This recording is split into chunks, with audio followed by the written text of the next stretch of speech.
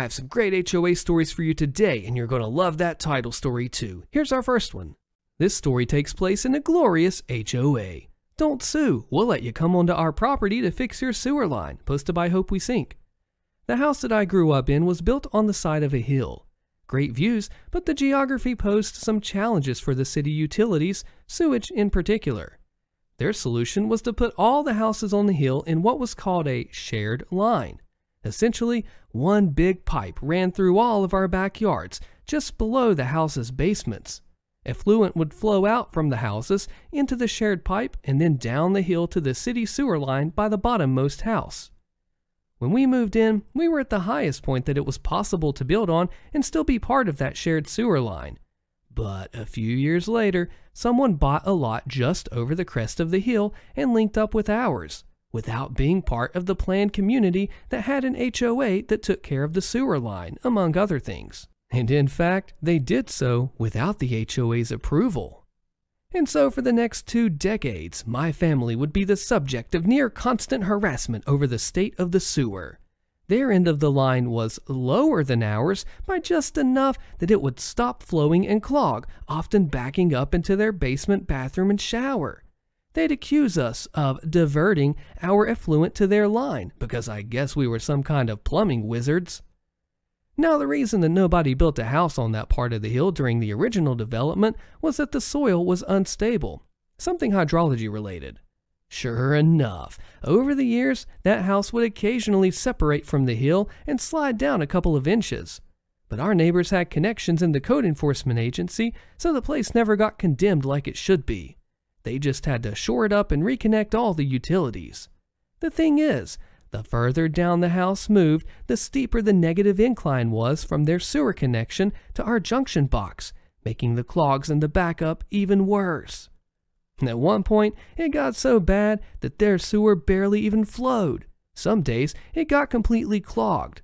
And somehow, this was our fault.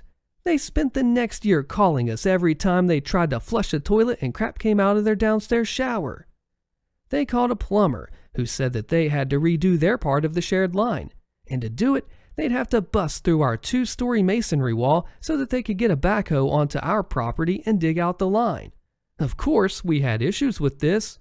We said no, you will not come onto our property and tear it up with a big old piece of construction equipment. Hire human laborers or something. But instead, they hired lawyers who started slinging paper around. According to them, we were in violation of state law that specifically gave an implied easement, granting a homeowner access through another's property to maintain their own. So we hired lawyers of our own, who said that we basically had a choice. We could win the case, but pay a ton of money, or just let it happen. Either way, we'd be screwed. But they pointed out one important fact. That the 20-year-old masonry wall wasn't in the greatest of shape anyway, so... A few months later, we presented them with a bill for $75,000 for the rebuilding of the wall, installation of a new set of stairs, replacement of the entire wrought iron fence that had separated the 2 properties, resodding, replacement of ornamental plants and shrubs, and some minor repairs to our sewer, which they had borked up while relaying their pipes. I'm not a general contractor, but my guess is that they could have hired pick and shovel labor to dig out that pipe and replace it with a new one for a fraction of that price. But no, they had to have a giant Caterpillar tread machine to do it. They balked, but then we handed them a Xerox copy of the letter that their lawyers had sent us with, pursuant to paragraph blah blah blah of the Common Code of blah blah blah, citing the next paragraph, which stated that the person using the easement was 100% responsible for any damage that might be caused. They still balked, but my parents put a lien on their property that stayed there to the day that they tried to sell, at which point they had to pay up or the purchaser's creditors wouldn't underwrite a mortgage. I think they had to pay interest too, but I'm not 100% sure about that. Can you believe that OP got literally a $75,000 wall basically for free? What would have you done? OP is a loudmouth around the HOA snitch. Oh, this is not good. How would you handle it? This just happened and I feel like such a jerk. Backstory 1. my next door neighbors moved in 2 to 3 years ago. Initially, I was excited because they have a little boy a year younger than my son, and I remember growing up next to all my friends, and I wanted that for my son. My son back then was 2 or 3, and I quickly got to work baking cookies to welcome the new neighbors. We brought them over, knocked on the door, and they invited us in, and the boys played. The husband showed me the tablet that has all the camera feed from the cameras that he just installed, and the wife gave me the impression that she thought that we were in a dangerous neighborhood. Honestly, just a normal middle-class neighborhood. But whatever, let her be a worrywart. I thought they were nice. Slowly, they began to do things that annoyed the rest of us neighbors. We live in an HOA neighborhood, and they began changing their yard drastically without written consent from any of us. First, they made their driveway wider, which was fine, but then they built a literal wall in between them and the neighbors to their other side. We made jokes that they must be Trump supporters because those neighbors are more obviously Latino than us, but they were still acting nice towards me. One night, the wife told me to bring them baked goods whenever I made them, since I bake often and tend to give the majority of it to my neighbors. So I asked her. I baked a chocolate cake with hazelnut frosting and then brought them some slices. Just a really quick drop-off, really. 2 days later, there was a fence 10 feet high blocking their door off 10 feet away. If they just told me to not bother bringing them baked goods, I wouldn't have given them baked goods that I put a lot of work into. All of this without asking any of us. At the same time, all of us have gotten letters from the association for minor things. Brought a trailer a couple of days before a trip to start packing? HOA letter. Car parked on the driveway for too long? HOA letter. Cover your car every night with a protective cover? HOA letter. Dogs, HOA letter, and animal control. So many more things. Do we have any proof that it's them? No, but are they the only new neighbors that we've had? Yes. Their son wants so badly to play with my son too. There have been times that he's run into our house and his mom doesn't even realize that he's gone. My neighbors have chased this kid down the street, the mom wandering out of her house when they've already caught him and are bringing him back. I feel so bad for him because it's not his fault his parents are jerks. So I accidentally got her number because her dog was loose and I texted the number, not knowing it was hers. I had to give him to the local animal hospital because I was waiting for over an hour for any communication, and I couldn't keep him because my dogs don't like chihuahuas. After 3 hours, she called asking for him and saying how she saw my text earlier. If I had known it was her dog, I would have kept him. I just couldn't risk keeping him overnight. She reluctantly invited us to her son's birthday a few weeks ago. My mom asked her what she was doing for his birthday, and when she said party, she felt obligated to invite us, I guess. She then opens up texting as a means of letting the boys hang out. My other next door neighbor sells doobie roaches to pet stores and private clients. He has a pretty cool system set up and everything, all done out of his house. Today was the first day they've hung out after the party. They were playing with chalk and the little boy kept trying to run into my house, which I don't mind, but his mom minds, so my son kept having to bring him back. My son got tired and just locked the door. But guess whose garage was open? My other neighbor. The little boy ran to go into his house, but he was standing in his garage to catch him. My neighbor's really nice. He's my favorite, and probably everyone else's favorite too. I saw my neighbor and the crazy child and thought about just how much my son loves bugs and just said, "Hey Timmy, want to see a cockroach?" Behind me, the mom caught up and was like, "What?" And I was just so stupid that I mentioned that he has a bunch of reptiles to eat. He gives me a look and I knew I screwed up. I just told the neighborhood snitch something that I shouldn't have. I tried to later cover up when she asked probing questions because I guess she's noticed him selling something. And I told her it was only to like a couple of friends since the stores are so expensive and that he moved them out somewhere else to get them out of the house. But I fear the damage is done. Any ideas on how to distract them from contacting the HOA? People always give me ideas, but of course they got their cameras. Who do you side with, the neighbor or the OP, and what happens if the HOA finds out about this? HOA raising monthly assessments and adding fees despite the fact that we've been under budget by 60 grand plus for the past 2 years by night of knee. So we bought a house in a townhome HOA in Colorado almost a year ago. There's maybe 200 townhomes in total here. I will admit up front that I didn't put in the time or the effort into the HOA when I first moved in, and I missed the quarterly meetings, also because I work late. Here's a brief summary of what they're doing. Effective next week, they're bringing back a parking policy from 2007 that will charge $30 a month or $360 a year per car parked outside of our 2-car parking garages. Bear in mind that there is absolutely no shortage of open parking spots here every day, and the outside parking spots are completely uncovered and unsecured. It's an open community, no gates and no security. We live in a smaller town on the outskirts of Denver. This is the suburbs, not downtown Denver. The townhomes sold here are all 2- and 3-bedroom homes in a commuter neighborhood. The average household has 3 or 4 cars. The parking policy was made in 2007 when the community was built. It's a regulation, but it's not included in our CC&Rs as an article, section, or attachment. The CC&Rs do give the board authority to make regulations, but this regulation was not included in the CC&Rs that we received as new homeowners after 2007.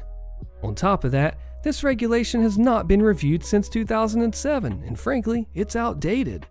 Due to the above parking policy, I started looking into our budget. There is no shortage of open parking spots, so I thought there might be a budgetary need for this exorbitant monthly fee. What I found out was that we were over $60,000 under budget in 2017. We're on track to be under budget for about the same in 2018, $61,000 under budget as of August 15th. The surplus funds are being put in a reserve fund that's already over $1 million. This is what they're supposed to do with the surplus fund per our CC&Rs. I'm pretty sure we're so under budget because they will not use this money for the road repairs on the HOA's private property. We're involved in a 4-year-old lawsuit with the builders about the roads, so we cannot fix them with community funds. Despite being under budget for 2017 and 18, they're raising assessments in 19 from an already pricey $185 a month to $190 a month. They're raising monthly fees and adding an exorbitant monthly parking fee when we're tens of thousands under budget. How can they possibly justify raising assessments and/or adding this fee? So here's what I've done. I've reached out to the community manager several times since November 15th. All I'm getting in response is, your concerns have been forwarded to the board. I reached out to my neighbors via Nextdoor, and I also went around putting flyers on people's windshields, advising of the upcoming changes and how to complain to the community manager. I know of at least 10 neighbors that complained to the management company, and they've received the same lackadaisical response.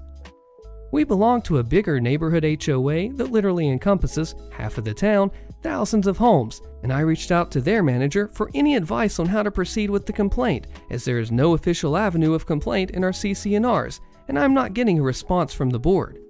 She just said that she doesn't really have any authority to step in. Last night, I emailed our community manager and I requested the contact information for the lawyer for our local community association. No reply yet. So I'm going to submit a complaint to my town's government, though I don't think there's much that they can do. I'm going to submit a complaint to the Division of Real Estate for Colorado, but even they admit that they neither investigate nor enforce, so I'm not sure how helpful that'll be either. If nothing comes from either of those, I'll have to go around the community getting a petition signed, but there's no official petition form or process included in our CC&Rs. How do I make sure that they don't ignore me or us? Any advice on how to proceed here?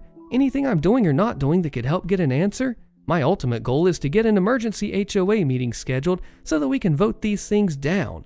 I've requested that in at least 3 separate emails to the community manager and the management company's general inbox. An update. I did receive an email from the community manager a couple of hours ago, and the board is scheduling an emergency meeting for next week. What would you do if you were OP? This story takes place in an HOA, or at least that's what this insane Karen thinks. To give some backstory, I'm a 19-year-old in a community college living in a small neighborhood in my parents' old, small house. I mow my own lawn, which is reasonably small because there is no HOA and I can't hire anyone to do it for me. Also, the sun and exercise is great. 3 of my neighbors are either elderly, don't have the time, or don't own mowers of their own, so I mow their reasonably small lawns for free at the same time that I mow mine.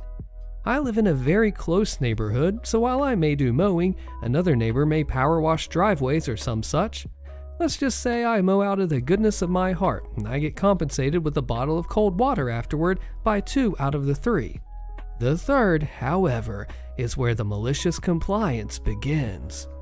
The third neighbor is a very stubborn 40-something-year-old lady who owns her own mower. She can afford to hire someone to do it for her, is very specific about how and when her lawn gets done even though it's free. Reason 3 ticks me off the most, honestly, because she does not let me use my mower or fix hers. Seriously, it's like she's punishing me for volunteering to help her. And this mower is a piece of junk. The blades are dull, and she doesn't let me sharpen them. It's clogged full of old grass. She doesn't let me clean it. And yet, every time I ask if I can tidy it up, she snaps, "Quit wasting time and just get the job done." She is mean, entitled, and doesn't care that I do 4 lawns in one day.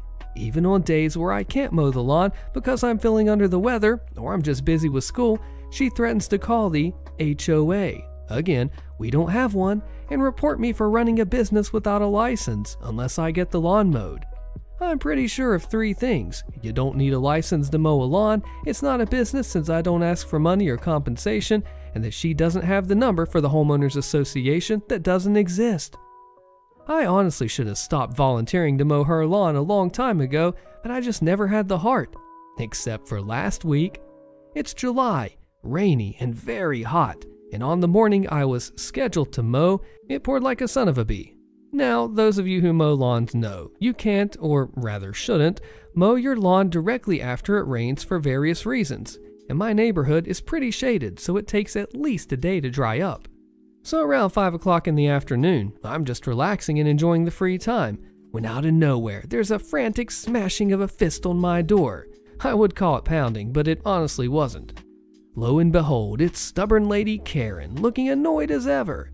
As soon as I crack my door, the yelling starts, and I'm almost blasted back as she tries to push my door open. I couldn't make out most of what she was saying, but I did hear the words lazy, brat, and millennial thrown in there. I'm pretty laid back and used to dealing with angry adults, so this doesn't irk me all that much, but when she pushed the door open, that started to tick me off. And then she started to talk in an understanding voice. "Why isn't my lawn mowed? I need it mowed right now." "Ma'am, it rained pretty heavily today, and I don't give a rat's butt what the weather is like. You better get your freaking butt out there, I have company." "Ma'am, I'm not going to do your lawn. I didn't even mow my own today. Please stop harassing me." With her teeth clenched and her neck veins popping, "If you don't mow the lawn right freaking now, I will report you like I should have done a long time ago." Now, while I could have argued, which I don't like to do, I thought of a better plan. "Alright, ma'am, may I at least use my mower?" "No freaking way, you snot-nosed kid. I want my lawn exactly the way I like it." My plan was in action. So, grabbing her lawnmower and seeing that her and her company's freshly rained-on fancy cars were all right on the edge of the lawn, I started to mow. I only got about halfway through before the mower completely shut down due to clogging and the sheer dullness of the blade, but it all worked out. Later that day, after a nice shower and a meal, I heard the reaction to my compliance, which was, to my amusement, the insane screaming and ranting about why the lawn was only half done and every car was caked in mud and grass. I only got in trouble with her, as none of my neighbors liked her very much, and of course she threatened again to report me to the non-existent HOA, to which I said, "Go ahead." And then, once and for all, I told her that I refused to mow her lawn ever again. An update. I would just like to add that the other neighbors are going super out of their way and pitching me a few dollars to help me buy a brand new self-propelled mower. Go neighborliness. My town has a horrible HOA Karen who actually tried to put a lien on my house. I never signed up for her stupid HOA, but she tried to pull some crap on me that I've never seen before. Last week, a letter arrived. A certified letter, no less, the kind that feels like it's carrying bad news. Never had those? Well, bad news it was. HOA Karen claimed that I owed hefty fines for violating obscure rules that no sane person could keep track of. Apparently, my front yard was an eyesore, my mailbox was too fancy for her taste, and my choice of paint color was a personal insult to her sensibilities, or rather, lack thereof. Now, I'm not one to back down from a fight, especially when it comes to my house. So, I took her to court with evidence that I was happily outside of the HOA's grasp. It turns out the overzealous Karen had mistaken me for someone else. A rookie mistake, but one that cost me days of stress and countless eye rolls. The courtroom became hot, and I made sure to highlight every single little stupid idiotic flaw in HOA Karen's argument. The judge listened, eyebrows raised higher than Willie Nelson, as I debunked her claims one by one. I could almost see Karen's self-righteous facade crumbling like the paint on her raggedy old fence. She had no ground to stand on. I swear she did it just because she didn't like me. Mistake me for someone else? Bullcrap. Maybe thought I'd back down out of fear or something. But nope, not me. Justice prevailed, and the court ruled in my favor, as they should. Not only was the lien promptly removed, but HOA Karen found herself on the receiving end of a fine for her baseless accusations. I mean, you can't just accuse people of stuff, right? And as the late great Billy Mays said, but wait, there's more. Word spread like wildfire through the neighborhood gossip grapevine. Karen was once the queen of the HOA and was now hated by everybody. The neighbors were once intimidated by her rule and showed her respect. They reveled in her downfall. It turns out, people don't take kindly to being ordered around, even in the name of a homeowners association. From that day on, nobody looked at HOA Karen the same. Everybody wisened up to her tricks and stopped letting her walk all over them. I mean, that's what it comes down to, right? Somebody's going to try to take advantage of you if they think you won't fight back and make up some stupid crappy excuse, and then you do and take them down. Would have you done the same? HOA story time. You need to follow the law. Okay, no problem. By unintegrity. I live in an apartment block in Europe with about 100 apartments in total. Every year we have an election for what could be compared to an American HOA, where we elect a president and a couple of board members to manage the general expenses and the daily maintenance tasks, like fixing the garage port, cleaning the common areas, security cameras, and so on. While we do have a rule book of sorts, nobody in the board has ever been too bothered by neighbors going their own way, as long as there's no complaints. I am the president of this HOA as of today, and I have had my fair share of interesting neighbors, but this one takes the cake. He bought a fancy Tesla, which he made an effort to flash around the neighbors, kinda condescending on how useless old cars are, how we live in the past. Thing is, we don't have a charging station in the garage, so he has to go to the gas station to fill up the battery. There was no charger when he came in, so that shouldn't come as a surprise here. But as soon as he got the car, he started pestering the board, asking about the EV charger. We need to keep up with the modern times, you know? We repeatedly answered that it's in our plans and that we would love to get him on board to help us, as he was the main interested person for the task. This should make the process much more efficient. He never responded to the invitation to join and to help. There's even a small payment for the board members, and we are slammed with other higher priority tasks that have suddenly popped up, like fire alarm upgrades, changing parts of the sprinklers, and so on, so we really cannot use much time in EV charging, although we all agree that we have to get that going. Suddenly, I got a phone call from an electrician reading from the law that we cannot deny an EV charger in the garage and that he would come the following week at our earliest convenience. I just asked him for some time to read the law and make sure that we were on the same page, and in the conversation, he slipped the name of the person who had ordered the charger. To no surprise, it was a Tesla man. There are others with EVs in the garage, and we have a fluent communication with them about this matter. They prefer to wait and then work on the case, which is fine by me. So I reread all the laws and our internal regulations to make sure that we were following everything to the letter. It turns out that the law forces an HOA to facilitate the infrastructure for EV charging, not the stations themselves, as long as there is not a force majeure reading against it, like economical reasons. And our internal regulations state that changing essential infrastructure of the building needs to be done under the approval of the General Assembly, which happens once a year. I talked to our finance manager, and he argued strongly against such an expense without getting a loan to partially finance it, as it would destabilize the economy of the community. With all that, we decided to comply with the regulations fully. We won't decide on any structural changes on the building until the next General Assembly. We need a person dedicated to following the steps of finding providers, comparing offers, and presenting them first to the board, and then to the rest of the neighbors. This also includes safety measurements for the upgraded infrastructure. Once we have a budget, we will find bank offers for the loan that we will have to take most likely, and then we need to hire a lawyer to update the rulebook to account for the use of chargers in the garage. As steps 1 and 3 are dependent on the General Assemblies, the process will inevitably be prolonged in time, and we know that the neighbors are generally against taking up a loan that will increase their monthly cost. So he will have to fight an uphill battle for being a pain in the butt. The best part of this is that before all this happened, we were considering setting a temporary charging station for everyone, instead of the ideal solution of everyone being free to set their charger on the spot. That would not require a loan and was planned to be done during 2022. Now, we will have to ask the Assembly if this is an interesting way forward and abide by the response.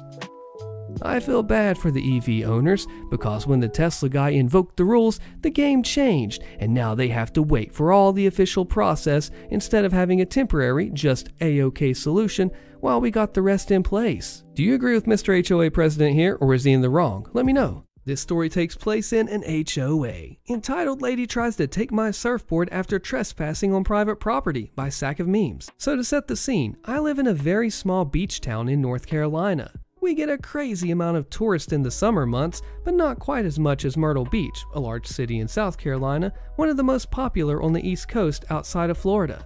We get our fair share of naive tourists, and during my time as a lifeguard, I probably got asked 3,000 questions about sharks or jellyfish or stingrays in a day.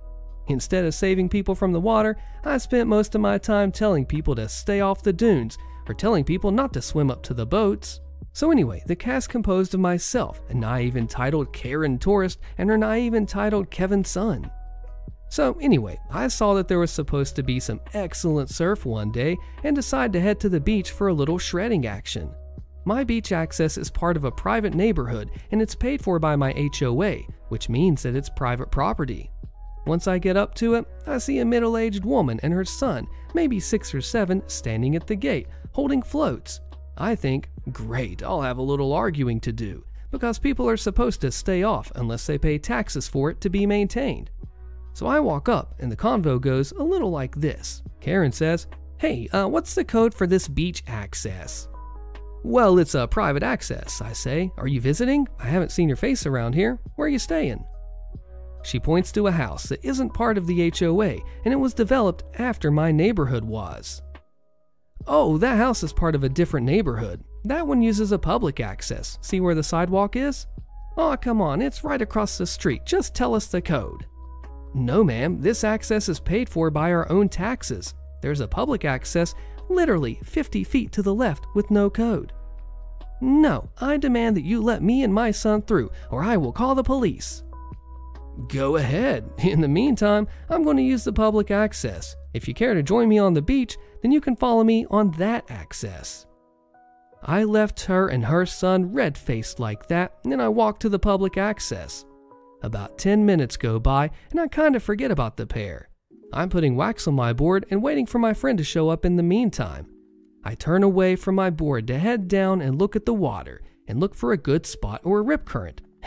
And lo and behold, I see the kid trying to lift my board and his mom grinning at him.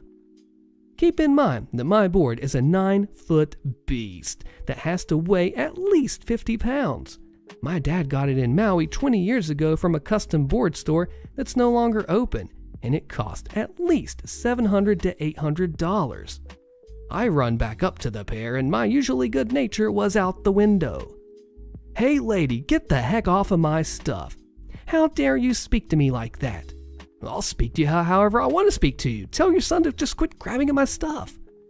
At this point, he had it fins up and was sitting on it, which is a massive no-no for surfing.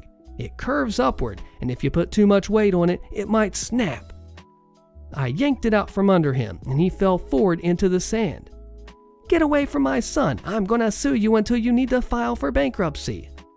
"What the heck, lady? I'm defending my property. You can't sue me for crap." "Frickin' pedo, my baby just wanted to see it. He wasn't hurting anyone." At this point, her son is bawling and he is screaming something along the lines of, "Mommy, he broke my rib." Grow up, kid. Lady, don't touch my stuff again or I'll call the police on you. At this point, a lot of people around me are angry at this lady, and I notice my friend has shown up and has a massive grin on his face. When I look away to make a face at him, the lady tries to yank the board out of my hands. I just let it drop. It falls onto her and she buries her butt in the sand. I snatch it back up from her and jerk a thumb at my friend to run to the water. I turn to the kid and I say, "Don't turn out like your mother." I then turn and run towards the water with my friend and fill him in, and from what we can see from the waves, the lady is getting shamed off of the beach by the other beachgoers, most of whom knew me and knew I wouldn't fly off the handle unless it was something crazy. How would you handle Karen if you were OP? Holy crap, that's not good parenting, man. I say that as a dad. HOA president trying to remove my dog. My parents have been living in the same neighborhood for nearly 25 years. They own a condo. I had to move back to care for my mom as she had cancer. While she was recovering, my dog passed away. During this time, I had to deal with the HOA belittling me when I requested an exception to allow my truck during this extraordinarily difficult time. They rejected me via calling my dad and then emailing me that I am not the homeowner and cannot make requests. I complied and I never parked my truck here, and I allowed my friend to borrow my truck in the meanwhile. I adopted a new dog for emotional support. She was a puppy mill mom rescue and, as such, required lots of training over the last 4 months. This included overcoming her fear of leaving the house. We sat in front of my house with toys and treats, and finally, one day, she was willing to go walk several feet to the dumpsters in front of my house. And then the HOA president came up to me and asked me to move.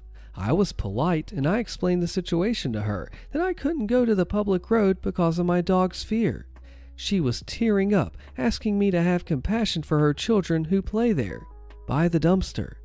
I did get sassy and I told her that I have dung bags and the urine would be recycled through the nitrogen cycle. I mean, there's ducks, iguanas, and stray cat urine everywhere. Also, I see dogs walking there all the time. I was petty. I did send the HOA a complaint about the litter by the dumpsters, which was candy wrappers and toy gun foam bullets, and I did it knowing that it was the HOA president's children. And now, 2 months later, my dog walks fine on a leash on public road, but the HOA president has hit me with these emails on a Friday afternoon before the holiday weekend. The request is that I have 24 hours to remove my dog, and if I don't fill out accommodation paperwork, like for ESA and service dog, then she states that I'll have to pay $100 per day if the dog isn't removed, a demand to remove the dog by animal control via an attorney and to pay all the attorney fees. I had a dog for 18 years here before, and I'm not sure why they are using the standards of my dad's first contract from 25 years ago when they did not allow dogs in the neighborhood. The rules have since changed. I'm trying out one of these scammy ESA websites because I'm desperate, simply because my psychiatrist office is closed until after Christmas and I don't even know when I can get an appointment to see if she can help me. I did email her just in case. On the suggestion to contact a lawyer, we get the reply. I'm just wary because I live in Florida and I find the state laws often disagree with the HOA. I don't have the money to lose on getting legal with them and it's not my home, unfortunately. I feel bad because neither of my parents speak English well, so they're consistently following rules and keeping out of trouble. HOAs just freaking suck and I'm beyond frustrated. Would you stand up against the president or how would you take it if you were in this situation? HOA banned all e-mobility devices. So I own an apartment in a condo on the Upper East Side. I've had an e-scooter since I moved in back in 2016. I actually bought an e-scooter back then because of how far east the building is. It's about a half a block from the river. About a year ago, I got a letter from the building manager saying that anyone with an e-mobility device would have to remove it from their apartments and they could no longer be kept anywhere in the building. It was just a letter and there was no official change in the house rules of the condo, so I just ignored it. Well, this past October, I received an amendment to the building's house rules, and there it was. No e-mobility devices would be allowed anywhere in the building, and there would be a very large penalty of $1,500 if anyone was reported with one, and $750 each time thereafter. A month after that, there was a board meeting at which time I made my case for an exemption due to the fact that my scooter is UL certified and I've had it since moving into the building. Well, I never leave it while charging and never overnight. I was shut down. I then made a presentation for the board going into detail about UL certified devices as opposed to the devices that are catching fire and how they are completely different. I even had the opportunity to meet over email the global director of UL Solutions, who was willing to speak to my board about UL certified lithium-ion batteries. They had no interest in learning about it, and then once again shut me down. I then offered a concession suggesting that I keep the scooter in the bike room and purchase a camera to ensure that I wasn't charging it on the premises and that I'd only charge it in my office far away from the building. Got another no. So now I'm looking at going political on this one. I'll be meeting with an assemblywoman in my district about this situation, and if an HOA can make these rules in direct opposition to city laws, which allow e-mobility devices and even encourage it for environmental reasons. I also discovered a bill that was passed a couple of years ago, which is called the Electric Vehicle Rights Act. The bill makes it illegal for an HOA to ban a unit owner from having a charging station in their unit.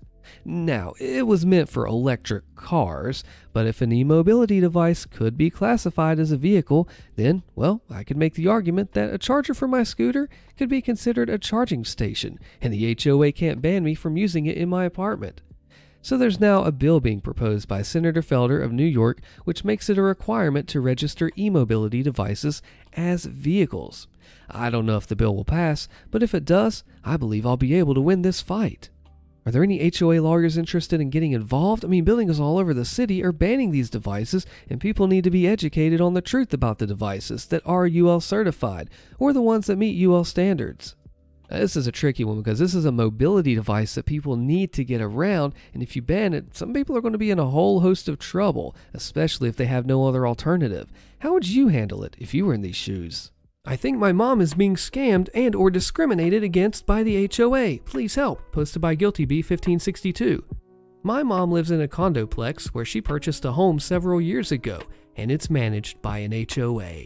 When she first moved in, she said that the monthly fees were $240 a month, and then sometimes there are random special assessments. Last year, the complex came under new management, and since then, they have raised the fees to $400 a month. This year alone, she's already paid $10,000 in fees, and she just told me that they have intent to raise them again next year to over $700 a month. Now, I understand that there are always fees associated with owning a condo, but there's several reasons why I have issue with this. And the first is that the complex is not even that nice. It's very old, and it doesn't look like much. All of the outside of the buildings, as well as probably the inside, are completely outdated. The second issue I have with this is that from my understanding, the monthly fees are mostly to cover the maintenance for the various amenities in the complex. However, the pool has not been open for use at all this year, and she also said that the clubhouse has never been opened in the 5 years that she's been living there, except for the HOA meetings. So what exactly are those monthly fees going towards? She also sent me a copy of all the charges that have been posted to her account since last year, and some of them just seem completely ridiculous, especially when taking into account that, I'm assuming in all fairness, she's not the only resident that has been charged with these outrageous fees. I found another unit in the complex that was listed not too long ago, and it says that the monthly HOA is $240, which is the original amount that she was paying, so I think it's a little suspicious.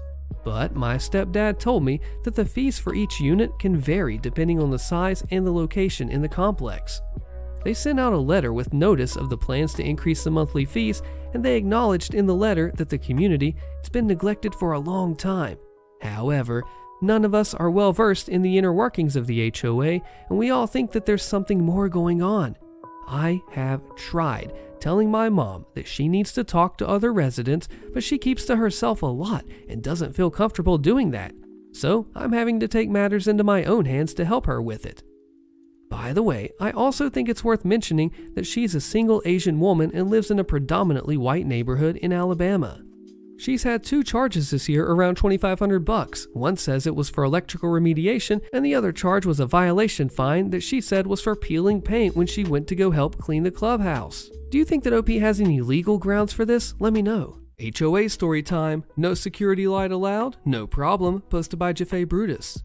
Years ago, when my wife and I had purchased a home, the builder had told us that it might be part of an HOA, depending on how many homes that they ultimately constructed. We were among the first 5 buyers, so we pretty much had free reign to change what we wanted, via permissions from the builders, that those changes would be added to what was turned over to the HOA, and for as long as we lived there, the changes could stay. The one change that we did add was a motion security light on the back of our fence, because my neighbor's kid would smoke MJ there, and I didn't want to smell it sitting on my patio, or when I had the windows open on nice evenings. Well, that went up my neighbor's butt sideways for whatever reason, and she refused to believe her kid would be doing that, even though it didn't point towards any other home, just the grass between my fence and the woods. It kept the kids from smoking the MJ there without calling the cops on something so foolish and petty.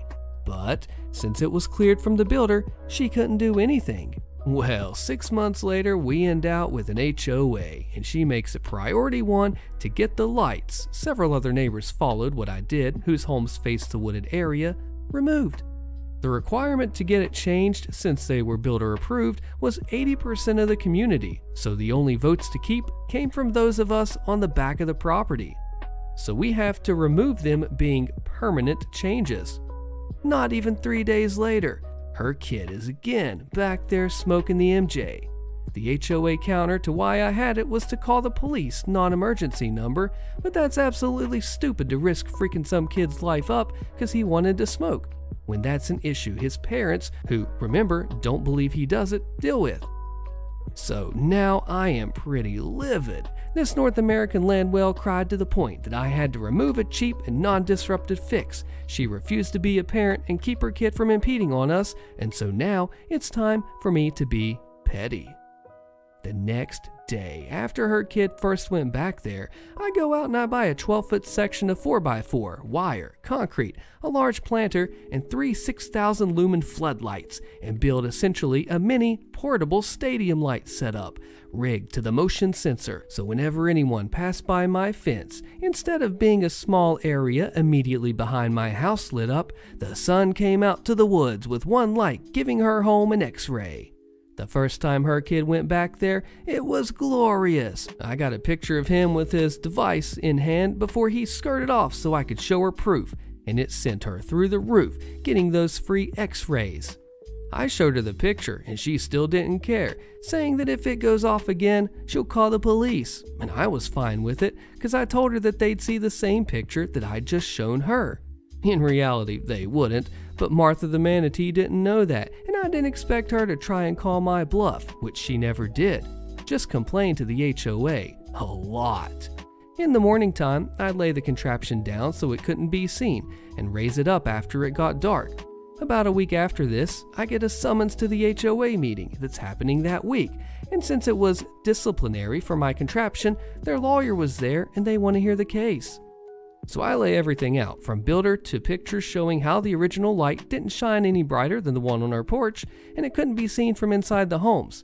Her vendetta to change the HOA rules to suit what she wanted, and 3 of the 5 other neighbors who had to remove their security lights were also there to argue for getting them back when I went. After about 40 minutes, the lawyer comes back and pretty much said, "Well, Mr. and Mrs. Jaffe Brutus, you're right. This isn't a permanent structure, so it technically is allowed, but you can't have a light facing her property any longer. In addition, by the first of the next month, you will all be allowed to reinstall your smaller lights, as they did provide a measure of security that benefits the property as a whole." So Martha the manatee was blessed with another week of the sun on a pole and being mad about it. Those of us who lived facing the woods got our lights back, and after reselling the lights, I made most of my money back that I spent on supplies making that monstrosity. It was absolutely worth spending the few $100s to out-petty a bad parent and insufferable neighbor. My HOA complaint inadvertently broke up an entitled mother Karen's marriage by Moonbeam19. Do dog moms count? This happened a few years ago, but I still think about it. After being blessed with great neighbors over the years, I then started taking it for granted. And then Luna, her 4 dogs, all the same breed, and family, 2 teens and a husband, move in the house next door. It started off well enough. Luna was friendly and the kids and the husband seemed nice. But she soon decided that the best place for her dogs to go potty was my backyard. I didn't agree, and after suffering in silence for a few weeks, I'm not very confrontational, I finally told her that my backyard wasn't her personal dog park. When they got home from work, they would let their dogs loose to go running in my backyard to play and go potty. One day, I happened to catch them and came out on my patio to tell them to cut it out. The dogs turned around and started running towards me while barking aggressively. Fortunately, her husband called them off before the little ankle biters got to me. And it wasn't just the dog that liked to hang out in my backyard. Luna liked to walk around my backyard while talking on her phone. One of the things I like about my house is the privacy. It backs to woods, so I don't have a lot of curtains on my back windows and doors. But since Luna liked walking around my yard, I was forced to curtail my habit of cleaning while scantily dressed. And it was creepy. Once, after it had snowed, I realized that someone had walked up to my back patio and had been peeping in my French doors. Not long after, someone left a gift of junk on my front porch welcome mat. Geez, wonder who did that. But then, Luna seemed to want to repair our rather rocky relationship and asked me what time I got off work. We could do cocktails and hang out. I thought, whatever, Karen. So I told her, but no get-together ever materialized. I realized later that she just wanted to know what time I got home from work. What she didn't know was that I sometimes worked at home. On one of those days, I caught her once again letting the dogs loose in my yard. So I took a photo and I sent it to the HOA. I think she was also sneaking her dogs into my other neighbor's fenced backyard. The ramifications were swift. That complaint was the straw that broke the camel's back. The marriage was already on shaky ground, and the husband was tired of her and her dog hoarding. I only saw 4 dogs at the time, but there were more I didn't notice because they all looked alike. The next thing I knew, she and the dogs had moved back to South America. The kids went to live with relatives and go to college, and the husband was acting like someone who won the lottery. He always seemed somewhat grumpy before, but after she left, he was smiling and friendly. And then he bought a Harley, got a girlfriend, and proceeded to rid the house of copious amounts of urine-stained carpets. He was eventually evicted from the house. Yes, they were renters, because the owners were sick of the complaints and the fines and decided to move back in. Luna had apparently a gift for ticking off the neighbors on my block. The weird thing is that there were a couple of vacant lots and a dog park less than a block away. But apparently, her neighbors' yards were the best place to take her dogs. I gotta know, do you agree with this comment? A lot of municipalities limit the number of adult dogs to a certain amount. Where I grew up, it was 3. She's also lucky the dogs weren't shotgunned for their aggression on someone else's property. Threats from neighbors after I told them to remove their fence off my property. A few months ago, I told my neighbors that they had to remove their fence off of my property, which was 2 fence panels right next to our driveway, making it a very tricky situation for ever redoing our driveway if we would allow these fence panels and adverse possession. I told them to remove the panels after he was yelling and raging at me about our tree, and that I better come on his property to rake the leaves. It sounded like an "or else" threat. I told him that I was not legally obligated to, however, he was legally obligated to remove his fence. He didn't remove his fence, and I received some abuse through text messages, and they started talking to neighbors hoping for support. Fast forward to today. I asked in a nice voice when he was going to relocate the panels to his own property. He asked me why. I told him, well, because it's our property where we pay the taxes over, and after consultation, I was told he would need to remove the panels. I told him that my husband could help him. He went into a rage. He said that I had created an enemy and to better watch my back. He raged that my husband never did anything, that we didn't pay anything, that I didn't own anything because I'm not American. I stayed calm but firm and asked if this was a threat, that I wouldn't allow harassment nor discrimination. Now, I'm European with a green card, and that I didn't want them trespassing. More abuse and screaming followed, that I made an enemy, and them indicating that there would be retaliation. Oh, and that they had been good to me, after which I answered that threatening and screaming is not treating me good. And then he removed the fence. The fence is gone.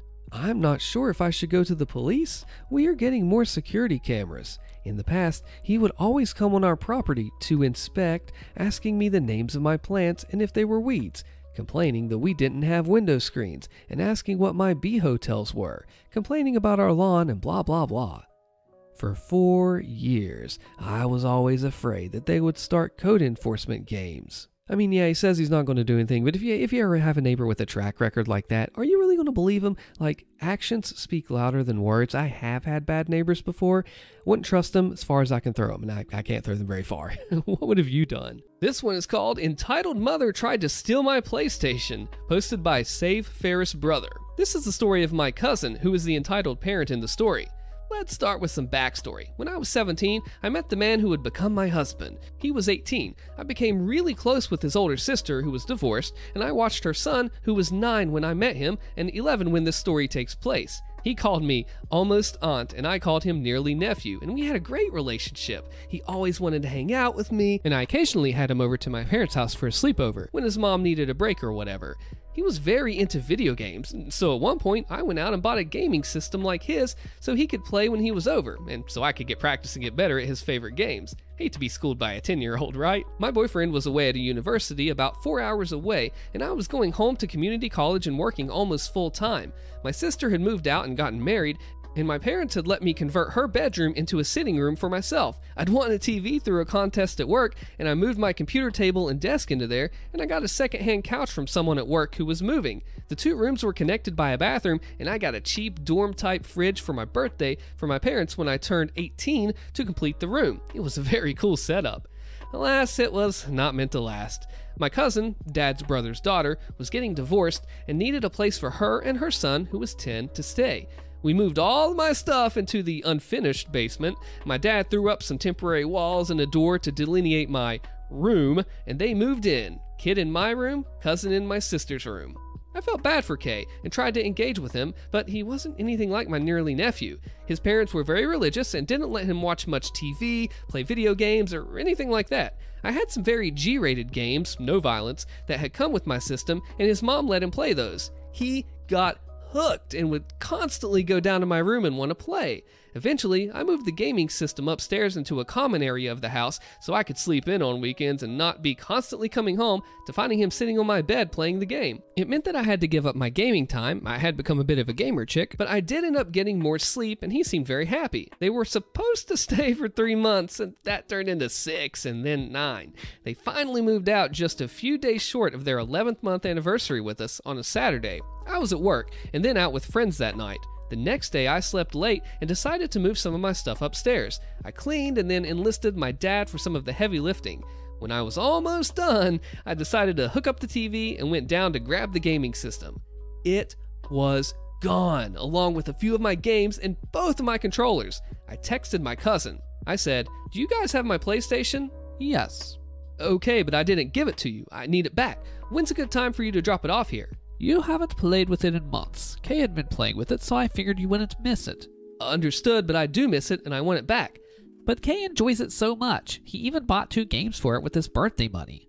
"It's nice that he enjoys it. You should probably get him one of his own, but I still need mine back." "It's not very ladylike for a girl your age to be playing video games anyway." "It's not up to you to decide if I'm enough of a lady. It's not very ladylike to steal either, but here we are." There's no need to be rude. I'm not going to allow you to take his video games away from him. I'm not taking his video games away. You're returning my video games to me. He never actually had a gaming system for me to take away. He was using mine. You shouldn't have taken it in the first place. But he bought games for it. He used it all the time. As far as I'm concerned, you gave it to him. You never told us you'd want it back. You're the one who's trying to steal from a child. I'm coming up to my room all the time, so I moved it upstairs to my dad's TV. How is that giving it to him? I'm not arguing anymore. I want my gaming system back. She stopped responding after that. It took a few weeks, more text, and a phone call from my dad to her, a phone call from my dad to his brother, and me fighting with my parents who just wanted to let her have it but wouldn't buy me a new one. One controller was broken beyond repair, and the other never really worked right, but the system worked fine. My parents were PO'd at me that I cut her out of my life after that, but I just kept telling them that as soon as she apologized, I'd forgive her. I'm still waiting. Am I the a-hole for wanting to name my son for a video game character?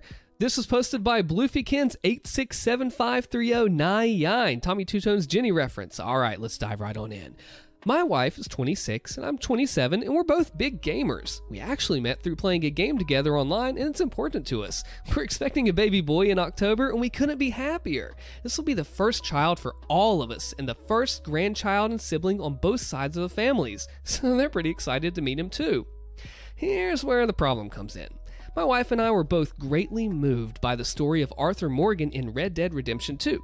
We consider him one of the best fictional characters of all time. I've been playing video games for a long time, and his story is the only one to ever make me cry.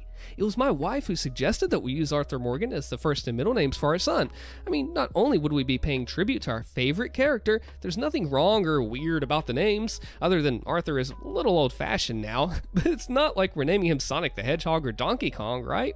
My mother had a brother that died when I was about a year old, so I don't really have any memories of him. She's been pressuring us to name our son after him. There's nothing wrong with his name either. It's pretty common. Think something like Robert John. It's just not what we wish to name our sprout. My older brother let it slip to my mother that the name we chose was from a video game character, and she completely flipped out. She actually drove 30 minutes to our house so she could bang on the door and berate us in person for honoring someone who doesn't actually exist over her flesh and blood sibling. I understand that she still misses my uncle, and while this may be her grandchild, he is still first and foremost our son, and we already think of him as Arthur. That's going to be his name no matter how she feels about it. When we tried gently and then firmly to advise her that we respected her position, but that we weren't going to budge on ours, she walked out and told us that she would have nothing to do with our son and would never acknowledge him as family. Am I the a-hole for not making my mother happy and just giving her a freebie on this? I've actually always had a really good relationship with her, and it would hurt badly not to have her in my life or my son's life. My wife says that as parents, we're going to have to learn to advocate for ourselves because people are always going to be telling us that we've done something wrong and disagreeing with our parenting decisions. Well, OP, you are not the a-hole. She is. As a parent, as a father, this is despicable. Despicable. This is your child, not hers. It should be the name that you choose. Now, I understand that she is a little upset over the uncle, and I know that you didn't know him, but to say that she's not going to have anything to do with his life is just heartbreaking because that's her grandchild. I truly hope that she's just saying this out of anger and that you really work this out because this would just be not a good thing. So I hope all the best works for you, OP. And after each of these stories, comment below if I'm right or wrong and what you think about it. Am I the a-hole for telling my parents that I'll move out and their problems are theirs to solve, not mine? This was posted by ThrowawayDuh67. To start off, I still live with my parents. I'm 27, my sister is 30, and my parents are in their early 60s. My parents are really bad handling money. My father refuses to retire and get a proper retirement fund because his job doesn't pay him enough. My mom has never worked a day in her life by choice, and that's okay. But both of my parents were always reckless with finances to the point that my sister and I had to play the accountant and help them not go bankrupt. My sister and I still lived with my parents till recently because we'd only decide to move out if we found a place together or moved out with our significant others. but renting houses in my area are very expensive, and we always held it off because we had other priorities that we needed to take care of first. Last year, my sister got engaged to her boyfriend, and she decided that she'd move in with him. When she announced that she's moving out, obviously I was happy for her, but my parents started yelling about how selfish she is for moving out while my parents need financial support for the house. Anyway, a fight broke out and my sister has gone no contact with them. After that, my parents have been mad at me too because I always defended my sister's choice to move out, saying she's a 30-year-old woman and allowed to live her own life. A couple months ago, I proposed to my girlfriend. I'm out of the closet since my teens, and it was never a deal breaker for my parents. But when I proposed, all heck broke loose. My mom started accusing me of spending money on a stupid engagement ring instead of funding the house more. Now, I already help out with the house more than I can afford. And at that same time, I announced that I'll also start searching for houses to move out with my fiance, and then both mom and dad started calling me selfish for my sister for abandoning them when they have so many bank loans to pay off, and how I'm selfish for moving out while they're going through such a hard time. While I might be the a-hole, I told them that it was their responsibility. They're owing so much money to banks since they never properly took care of their finances. And because my dad refuses to retire and have a better retirement income, he stays stuck at a job that barely pays him a penny. I told him it's not my responsibility to always put my life on hold for their wrongdoings regarding jobs and financial troubles when they had the choice to avoid most of these. Now, they give me the silent treatment because I was not an appreciative daughter, and I feel like I might be the a-hole. Am I? Well, OP, absolutely not. See, you want to take care of your parents and you want to help them. They helped you all 18 plus years of your life, which is what they're supposed to do. It's not a special thing. It's what they're supposed to do. But at the same time, you can lead a horse to water, but you can't make them drink. By what you're doing is enabling them, just continuing to fund that. There is a better way to go about this. They need financial education, but you cannot force this on them. Unfortunately, I have had to learn this and it sucks so bad. You want to change and you want to help people, but you just can't do it all by yourself. They have to want to make that decision to learn more, and it sucks as your parents and it sucks to see, but there's only so much you can do for your own mental health and energy. You are not the a-hole, Hopi. I hope your parents get the help and you can be that positive influence on them, but ultimately it is their decision to better their lives, and it might take hitting rock bottom to realize that, but sometimes that is the way. Unfortunate as may be, that's the way it goes. So, Opie, you are not the a-hole. Am I the a-hole for being shocked that my friend will get married before me? Posted by Outrageous Mind 7879. I have this friend, let's call her Jane. We're in our mid-30s now, but we were roommates since freshman year in college. She's one of my closest friends and I know her super well. And I know that for all of her 20s, she had horrendous luck with her love life and was extremely insecure about it. She always wanted to get married and have kids and kept ending up with douchebags who would cheat on her or men who just straight up didn't like her, daddy issues, and crying about it. And I was always there for her through it and reassuring her how she won't die alone. But her love life kind of became a punchline in our group of friends, and sometimes she'd go along with it, especially once she got into her 30s and was still single. She'd say stuff like, yeah, guys, we all know I'm going to die alone all the time, and I know she was torn up about it, but we were always reassuring her that that's not the case, and she was in therapy about it.